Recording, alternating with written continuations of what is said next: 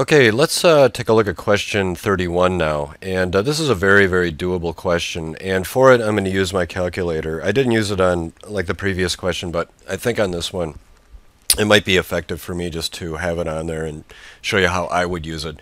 You do get to use, as you know, a four-function calculator without a percent and all that sort of thing. So I'll just be sticking to multiplication, subtraction, addition, etc. for solving some of these things because that's what you'll be able to do. Anyway, look at this question. It says, which of the following numbers can be represented on the number line between points P and Q? Well, what they want you to determine is what fraction is going to fall in between P and Q. Is it A, 17 over 37, B, 26 over 43, or C, 39 over 59, or D, 57 over 71? Well, you're going to do this in steps, and the first thing that you have to determine is what fractions exist on this number line from 0 to 1. So since we're going from 0 to 1, everything is a fraction in between, as I'm sure you know. So let me go ahead and draw our little fraction bars. I'm sure that's the official term for these things, so that's what we'll call them, fraction bars. And let's count them off now. We're going to go from 0 to 1, 2, 3, 4, 5, 6, 7, 8. So that means that in order to make one whole,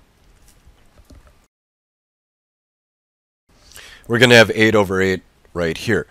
So that means all of the denominators along this little number line, all of the fractions, are going to be eighths, because that's how the line has been divided up. It's been broken up into 8 equal parts.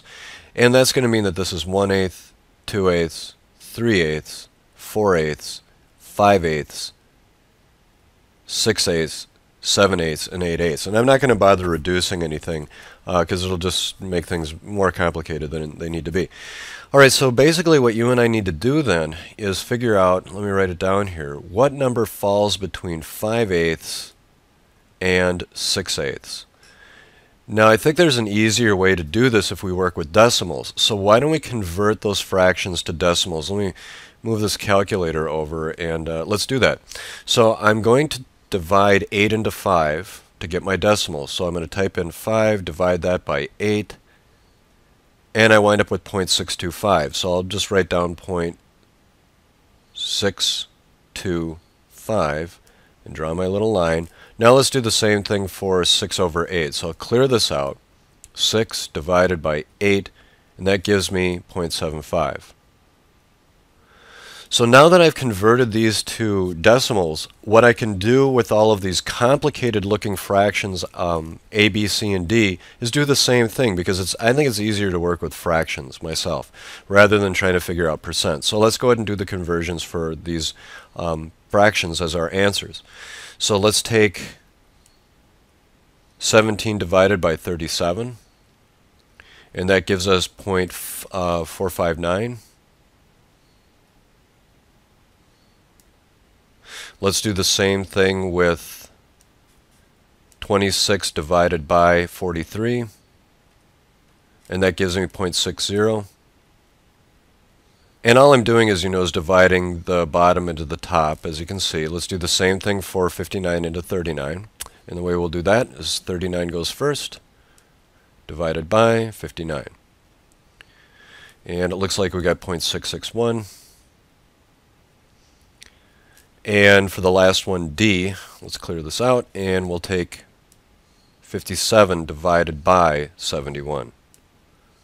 And what's that give us? It gives us 0.80. Okay, so some of our fractions go out to 3 places, some I just took out to 2, because look, you should just think of this as like change, We're really trying to figure out what fits between 62 cents and 75 cents. Would it be 46 cents if we were to round up, or 45? No. How about 60 cents? No. How about 66 cents? That looks pretty good to me because 80 would be 80 cents, and that's out of the range. So the correct answer for this one then is 66.66 because that fits in between those two decimals. Those two decimals represent the fractions. Those fractions represent points P and Q. So the answer is C. I hope you found that helpful. Let's go on to the next one.